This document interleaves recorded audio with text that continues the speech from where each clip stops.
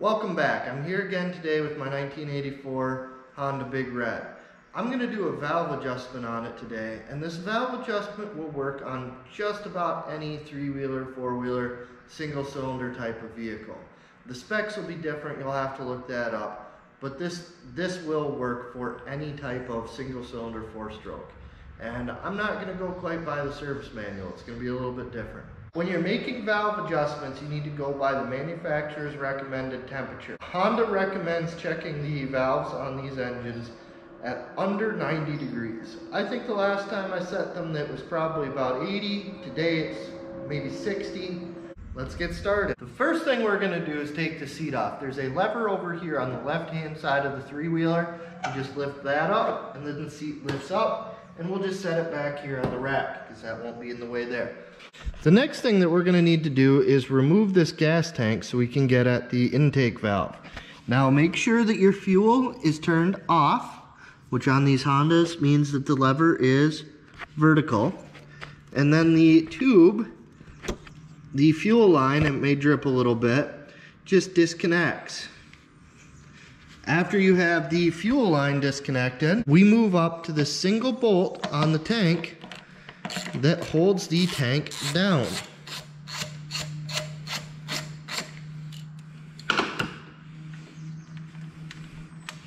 We remove that bolt and washer and set them off to the side in a safe spot. Now to remove this tank, all we do is we lift up on the back, which releases the rubber, and then slide backwards a little bit and lift out of the way. Now that the gas tank is out of the way, this is our valve cover for the exhaust.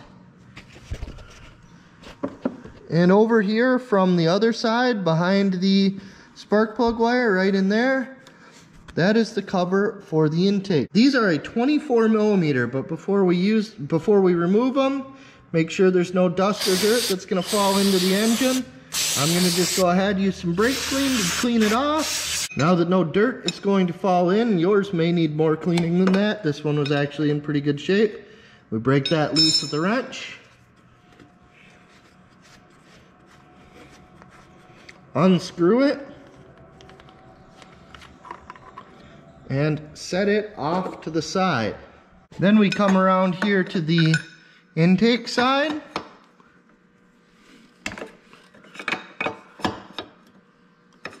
And do the same thing. And set it off to the side. So the way I'm going to do this is the exhaust valve I'm showing you right now. We're going to watch this and I'm going to roll this engine over by the pull starter until it just barely starts to open the exhaust valve. Alright, so right there, the exhaust valve actually went a little bit farther than I was hoping for. But now that our exhaust valve is starting to open, the intake valve is at a point where it can be set. I'm now ready to set the intake valve latch. In order to give better access to the valve, I'm going to take this ignition wire and move it out of the way. The valve lash specs on a Big Red are 2/1000ths of an inch for the intake and exhaust. This particular Big Red has a 200X valve train. These specs on it are 3/1000ths for the intake, 4/1000ths for the exhaust. So what I'm going to do is I'm going to go ahead and split the difference, and I'm going to set this one up for 2.5/1000ths. So I have a feeler gauge that is, if you can read that, 2.5/1000ths of an inch. Now because of where this one's at, I'm actually going to have to bend this feeler gauge, which I don't love doing, but it'll work. So I bent my feeler gauge. I'm going to take this feeler gauge and try to slide it down in between the tip of the rocker arm and the valve, which is not being easy to do.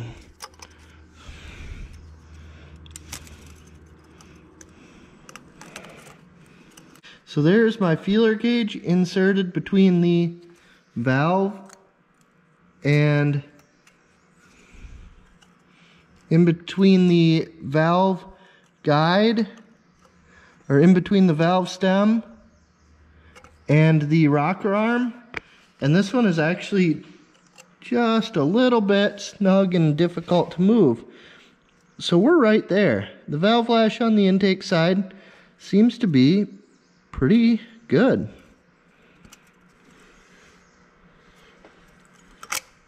So now, because this one was good, we'll rotate it over, and if I don't have to adjust the exhaust, I'll at least walk you through how it works.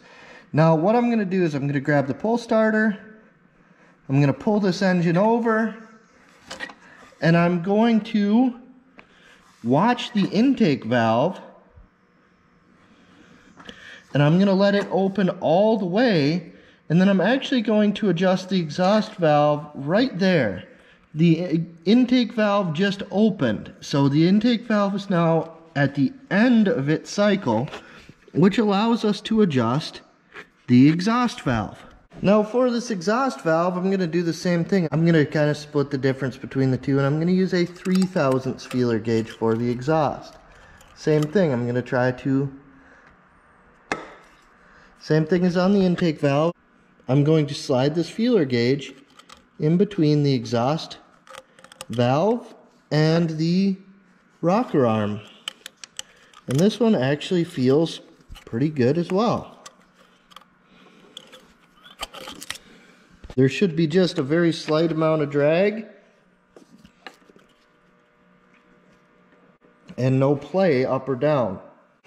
So if you do have to adjust these, what you'll do is you will take this 10mm nut and loosen it, and then the flathead screw in the center, you will move that either in or out until you get the desired valve lash. And again, that's going to be to where you can take your feeler gauge and just barely slide it in between the two. So this one's got some pretty good drag on it. That's what you want. You want the feeler gauge to not really move super free. You want it to move, but you want it to drag a little bit as it moves through there, and that's what this one's doing, so I'm going to leave it alone. If you need to make adjustments, what you'll do is you'll take a 10mm, loosen this outer nut, adjust it to where this is, I usually go just a touch on the tight side because it seems to loosen up a little bit when you tighten the jam nut back down, and then you will snug the jam nut back down in your valves, and then you will recheck.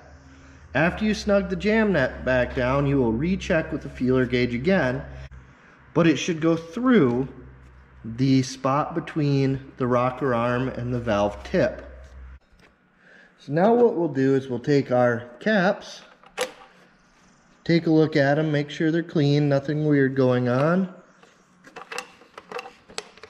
and thread them back into the engine.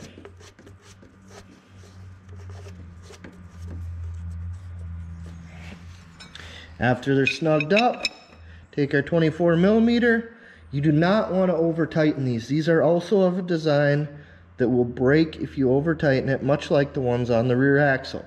So we go good and snug. You may want to keep an eye on them for a little bit to make sure they're not going to come loose, but that one's good. Move over to the intake valve.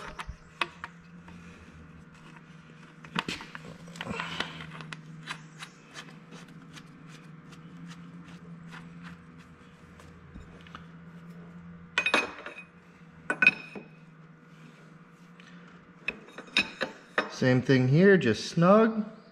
The frame head the frame is a little bit in the way of the wrench though. Take our spark plug wire, plug it back in, put it back in its clip, reinstall our gas tank,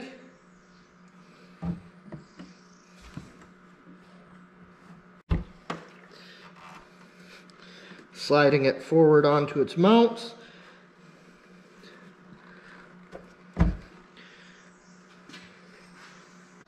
Then this rear rubber piece drops in. We grab our bolt and our washer.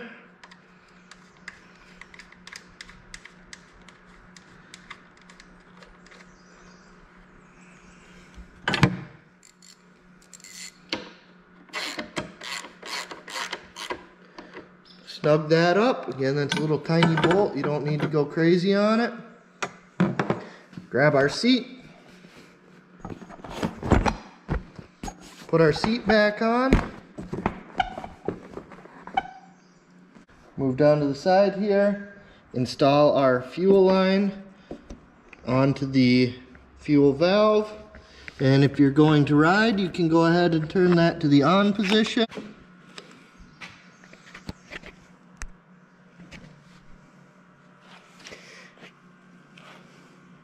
And this one actually starts really quite well, even cold.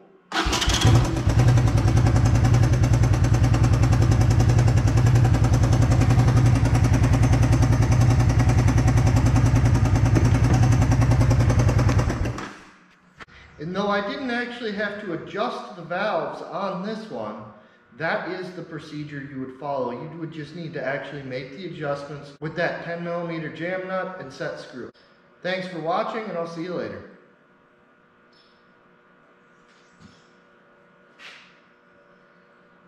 Don't forget to subscribe, like, share, all that good stuff. Thanks for watching, and I'll see you later.